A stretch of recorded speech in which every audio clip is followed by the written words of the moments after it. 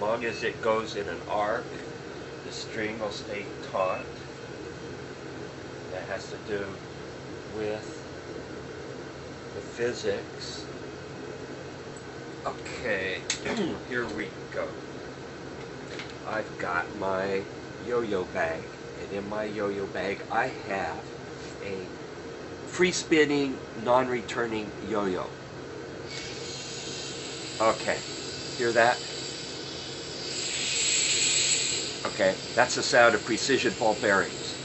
So here, spin a yo-yo. I'm going to do orbit the Earth. There we go, and it's orbiting slowly, but it's spinning fast. And then I'm going to do around the moon. Look at that. And then I'm going to do the tether assist. Now normally we'd call that man on the trapeze, but it won't catch. And so it just bounces off the string. And it's kind of like the tether technology we use for satellites and things. So I call that the tether assist. And let's see if I can get it to come back now. Ah, there we go. And because I'm in space, and I get to name these yo-yo tricks as I invent them. So I call this shoot the planets. And I'm spending more time training to fly the robotic arm so I can snag this little spacecraft coming up here in a week or so called Dragon. And I haven't been spending as much time as I should working on my yo-yo training. So I've been ignoring my yo-yo training, so it may take a couple of times to get this trick correct. And it just shows that I've got misplaced priorities. There we go.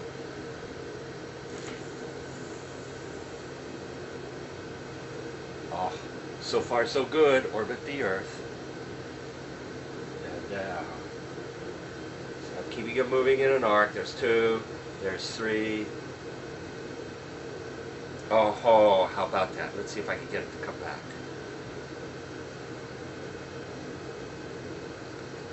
Oh, okay. So now it's spinning really fast.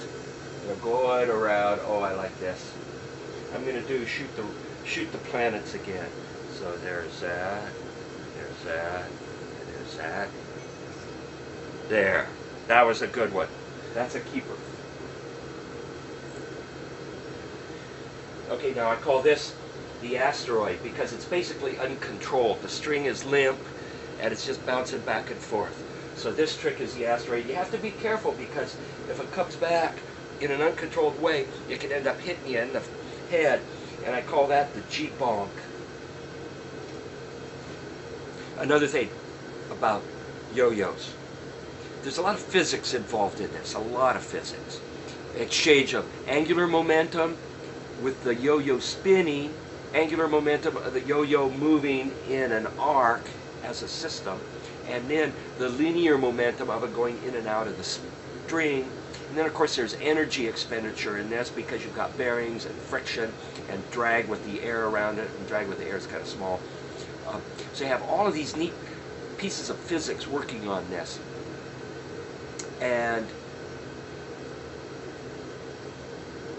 it's good to understand the physics of your recreational activity. So if you like doing yo-yos, you should read up about how they work, how the physics works.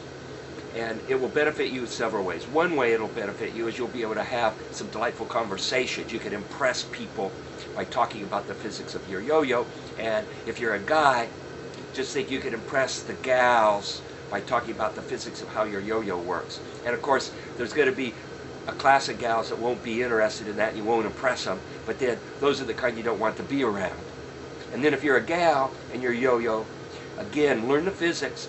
And when you talk about the physics of how the yo-yo works, in addition to doing your yo-yo tricks, you can impress the guys. And of course, there's going to be some guys that won't be impressed because they don't like physics. And you don't want to hang around those kind of guys anyway. But there's even a more important aspect of this. If you learn the physics of how the yo-yo works, and you can talk about that, that means you've learned a certain amount of physics. And when you learn a technical subject like physics, guess what? It helps you get a good job.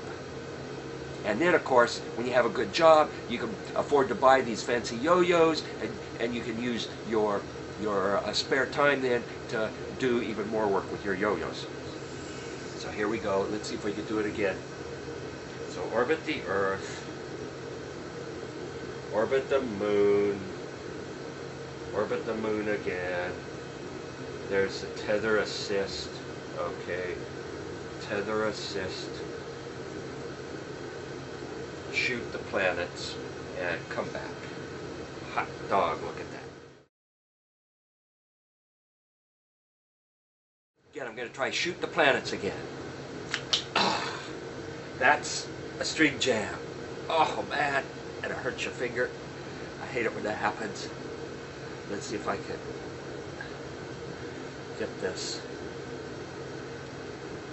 One of the neat things about video is that you can edit out all these fades when you goon it up, you know, and then you can make it look like you're a real yo-yo champion.